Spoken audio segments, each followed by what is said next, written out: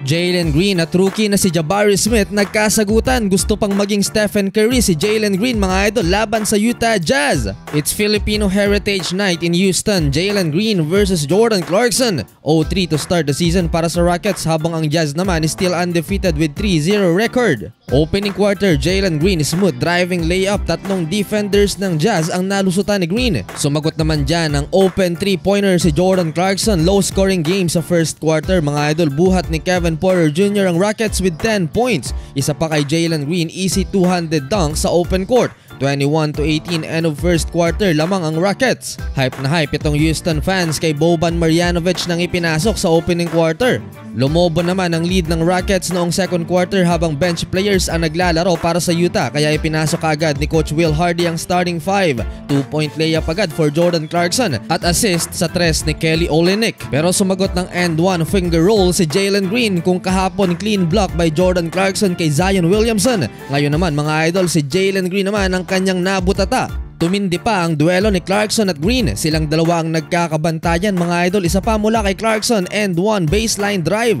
Dumikit na sana ang Utah Jazz nang pumakawala naman ang 5 straight points si Jalen Green sa harap ni Jordan Clarkson. 12 points si Green sa first half, 10 points naman for JC. Nagpahabol pa ng reverse layup si Clarkson bago magtapos ang first half. 51-45 lamang ang Houston Rockets.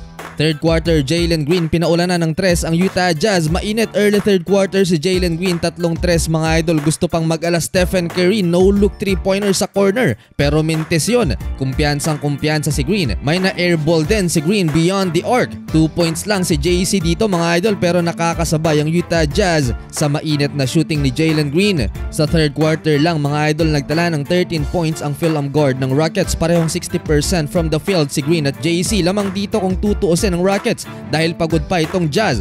Back-to-back games at overtime pa sa New Orleans. End of third quarter, 77-73, 4 ang hawak na lamang ng Rockets. Fourth quarter, nagpaulan din ng 3 ang bangko ng Jazz na si Fontecchio. Tatlong 3 early fourth quarter. Pero hindi bumibigay ang Rockets. Total team effort naman ang sagot nila sa Jazz. Down the stretch mga idol, binalik ang starting 5 ng Utah. Jordan Clarkson 3-pointer agad ang ibinigay para sa Jazz. Last 4 minutes, 7 points ang inahabol ng Utah, 106-99. Last 3 minutes, Jordan Clarkson naman driving layup baba sa 2 ang lamang ng Rockets. Last 1.5 remaining, Mike Conley tied the game at 108.